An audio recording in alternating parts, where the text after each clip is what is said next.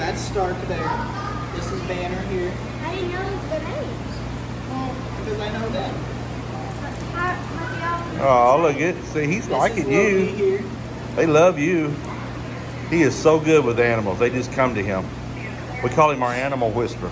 Well, clearly, because they weren't being very interactive. And oh, really? With other people? yeah, they came down for a minute, but they didn't really stay down very long. They're coming to visit you, Kylan? You like that? What are these? These are dingoes. They're Dingoes? wild dogs from Australia. Wild dogs from Australia.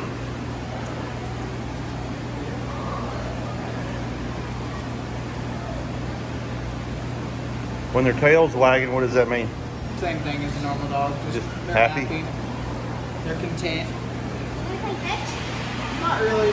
They don't really act like normal dogs in a sense of like the mentality wise. They're fighting.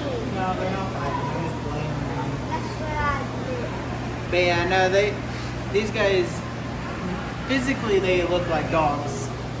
And body language wise, they are like dogs. But when it comes to mentality of them, they're wild dogs, meaning they have that wild side to them. So these guys are not tamed. They're not tamed. Nope, they're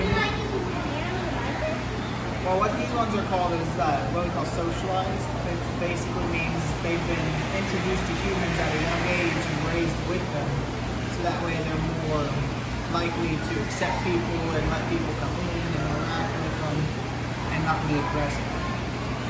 Like if you were to go out in the wild, these guys would probably be a lot more aggressive towards you. What? Happy? Eventually. What do you...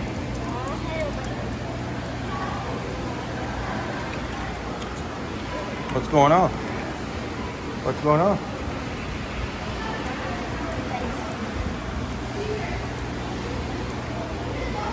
Yeah, they kind of had a bit of a long day yesterday, so they're not quite as I was saying, like, interested. At least they came up and said hi to you. Yeah.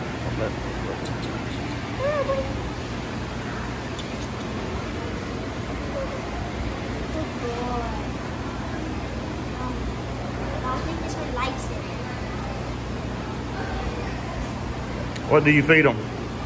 So mainly they get raw chicken is their main diet, but sometimes they will get like beef and other stuff as well. They're playing.